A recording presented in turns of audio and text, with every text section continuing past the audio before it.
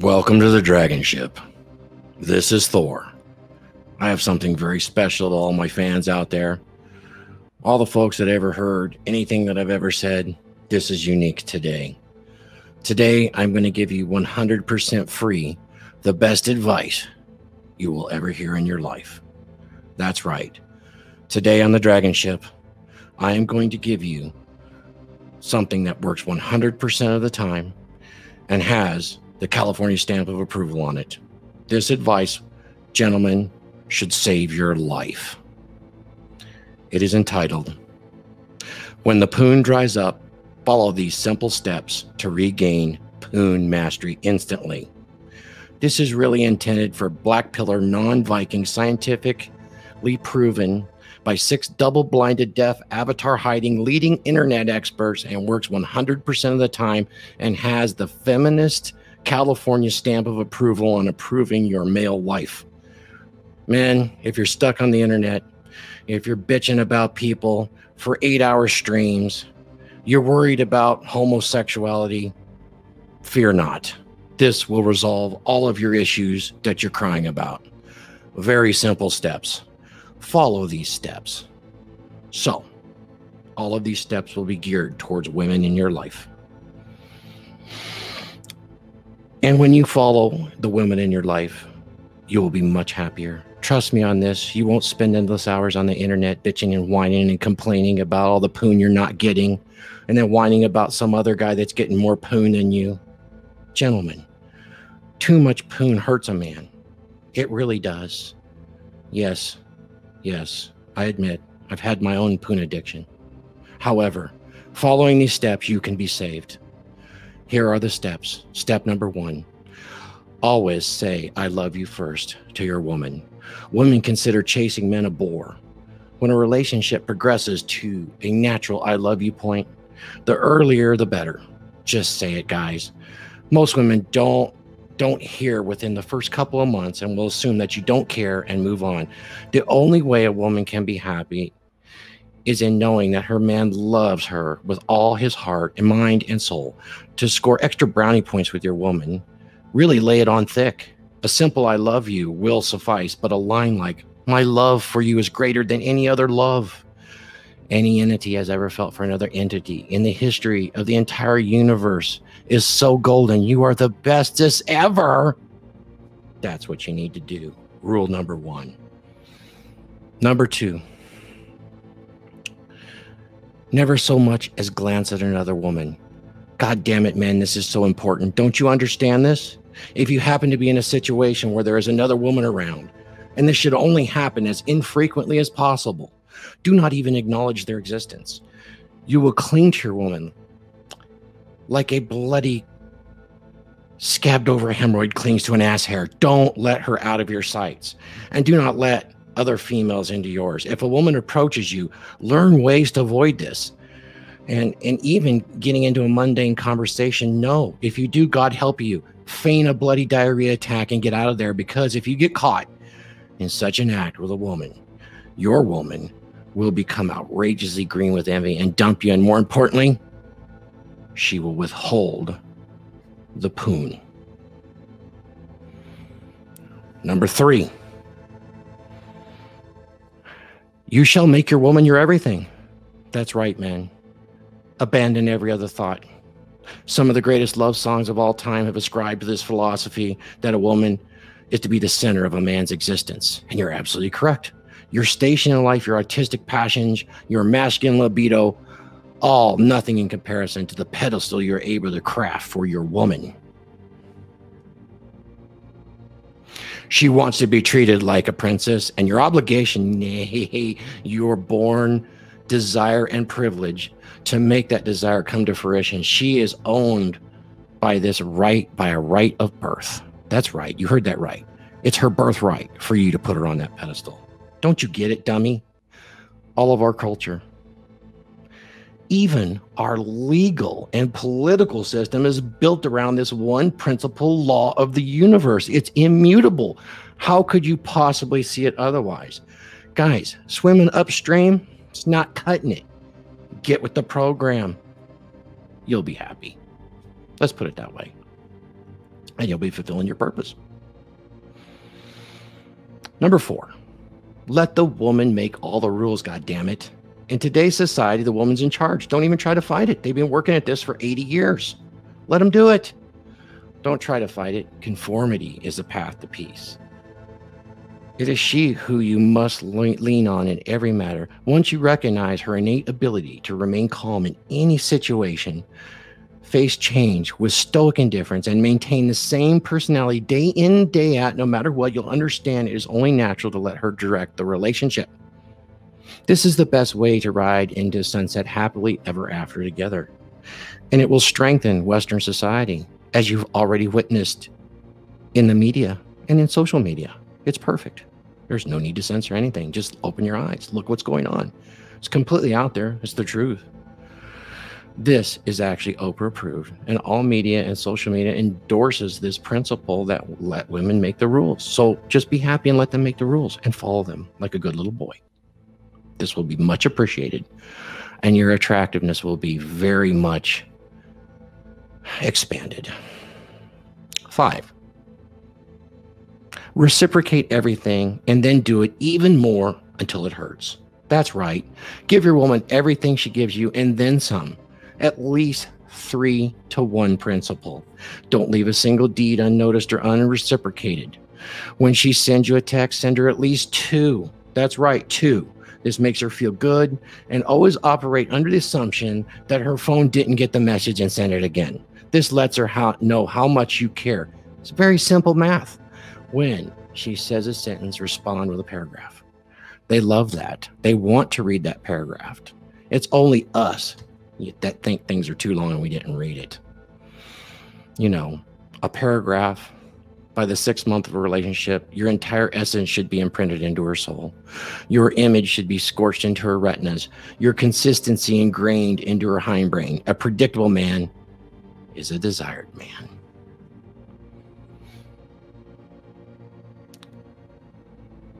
Number 6. Your relationship is one long interview, so play it right, gentlemen.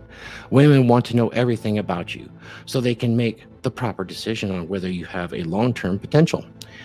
Give them this information at all costs. Do not filter. Even when they don't ask for it, tell them everything. That's right. No filter. Tell them everything. This is true vulnerability and super sexy panty wetting to a modern woman. You must be so vulnerable. Her panties will not only become wet and full, they will drop right off. Treat the courtship process the way you would a job interview, but try to avoid talking yourself up too much because girls don't like a braggart. If you can prove to her that you're the type of guy whose sole purpose on the planet is to make her happy, she will let you into her world with open arms forevermore. Nothing has to be worried about. She would never cheat on you. Critical, gentlemen, especially in today's society. Number 7. Your only option is your woman. The second you agree to go on a date with a girl, she becomes all of your options. Forget any and all other female companionship from that point forward forevermore. And once your relationship has blossomed into something long-term, you will be thankful that you have become fully dependent on one single woman for all of your romantic affection and steady supply of Poon. Because this will be your trump card. If your relationship is ever on the rocks during these times, let her know unequivocally that you absolutely need her. Be so vulnerable and cry a lot with tears and huffing and snot coming out of your nose. She will become immediately attracted to you again by this show of vulnerability. In extreme situations, telling her things like, I don't think I could go on living without you. That one's 100%. It works every damn time. Simple stuff, gentlemen. Follow this program. If you're stuck on the black pill, this will fix you 100%. You will be happy. Number 8. Adopt an apologize first mentality. If I'm talking to you men, unfortunately, we all have penises. That's right. We have a penis. This means we are, by nature, our Western cultural norms and collective feminist, toxic, despicable human being that we are, and we have to be sorry. Whatever you do, you're sorry. Apologizing your way through life is the quickest way to a woman's heart. Being immediately sorry for any perceived offense will reduce friction in every relationship, as it brings about fewer arguments and less overall strife. Females don't like drama. They don't bring it into your life, so don't bring it into theirs. And in the end, your woman will thank you for being a good little boy that has no big dick energy. She doesn't want that. Who does? You need to do what you're told. And that's a good boy. And you'll be rewarded. You'll be rewarded with Poon. At least occasionally you will. And that's really all you need. Because you don't have big dick energy because you're following this program. Good for you. You were a reminder of her childhood dog. You know, remember the one that was neutered? Yeah, he was neutered. Ball's gone. What a great dog. And who didn't adore that dog? The neutered one, I mean. Right? She loved that dog. Be that dog. Number 9, connect with her logic. Hey, women are logical creatures. There's no fundamental difference between a man and a woman's brains. This has been proven through pseudoscientifically confirmed consensus of academia over and over again. I mean, come on, over and over again by the pseudosciences. How could this be wrong? It's not. I mean, you're an idiot if you think anything different. We're the same, totally equal. The emotionally driven playfulness of youth had its place, but those days are gone. Look, you're both adults now, and the healthiest relationship of two adults can have is just one based on intellectual, logical connection. She wants to talk about how running around in the snow makes her feel like a little girl again. You discuss the great blizzard of 1988. She wants to play doctor. You meticulously muse over your achievements of Western medicine. She tells you she isn't attracted to you anymore. You demand a 5 to 6 page thesis paper on this with supporting evidence. Why? Is that the case? Odds are rational thinking will prevail and she'll be back in your arms again soon once she writes it and reads it.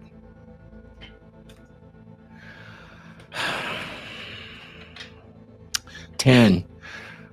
Look. Become in transpired beauty. This really helps.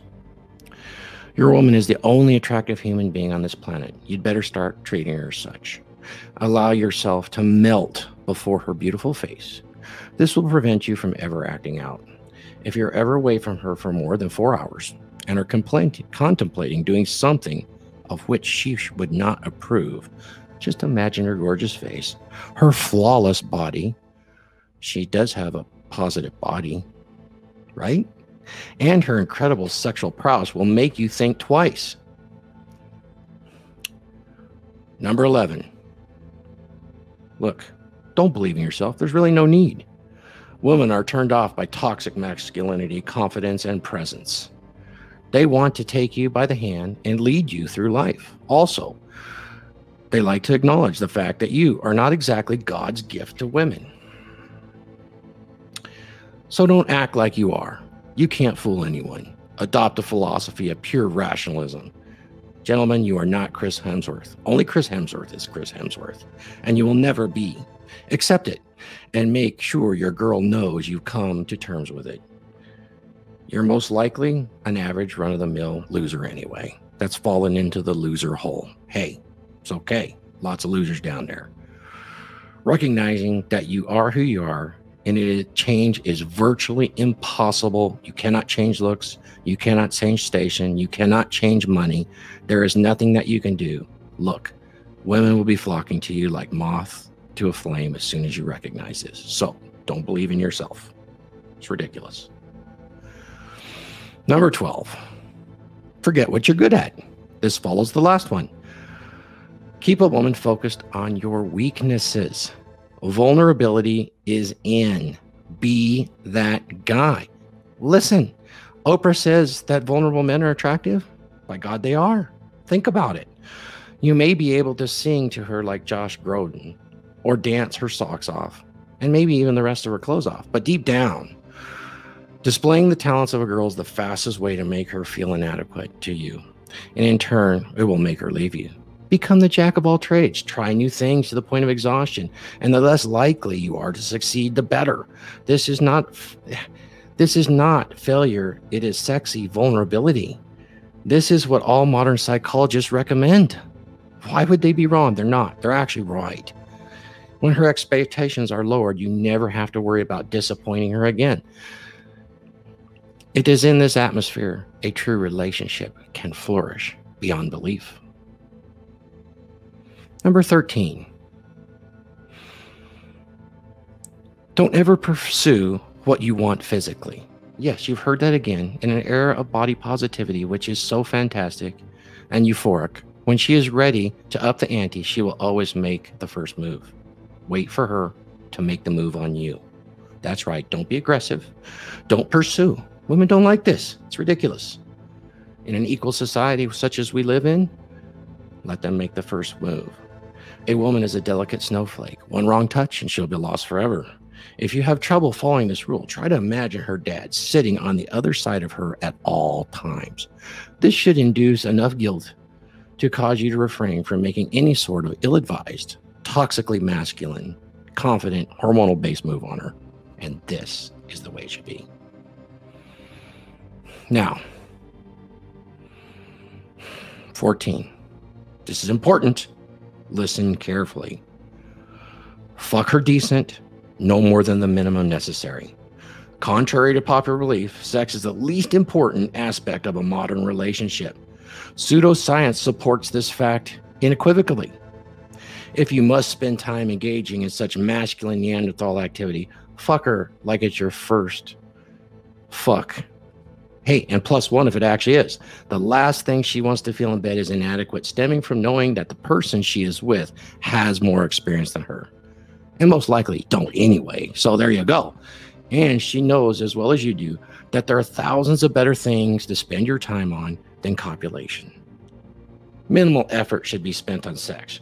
Your enemies should be focused on more important matters, such as deciding which jewelry. Your energy should be focused on more important matters, such as deciding which jewelry store you should go to next to buy her diamond earrings.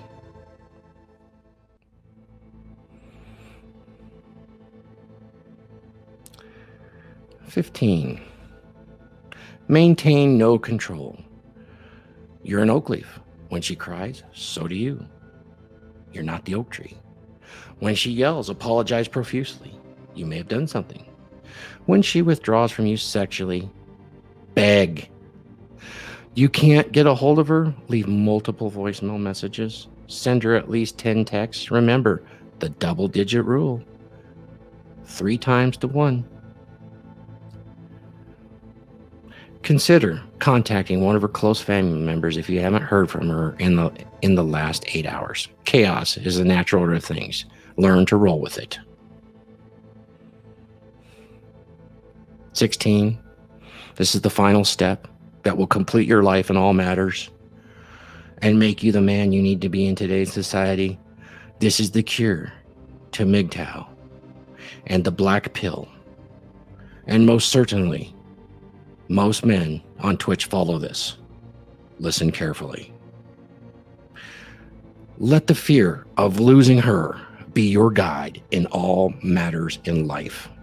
Your fear of losing her must be akin to the fear of God's wrath, keeping you out of hell and eternal burnings. Fear and love go hand in hand. Coming to grips with your relationship, almost certain mortality, totally certain if you don't follow these commandments, you're going to die, is the best way to keep you in check. 1, you love her with all that you have and learn to fear her and her leaving even more than that. And always remember, if she says she's going to leave, tell her, I cannot live without you. Men, this is so important. It is complete. My work is done as a coach, as a demigod. In your life, this is Thor, teaching you the way to be a non-Viking and live in modern society. Until next time, this is the Dragon Ship.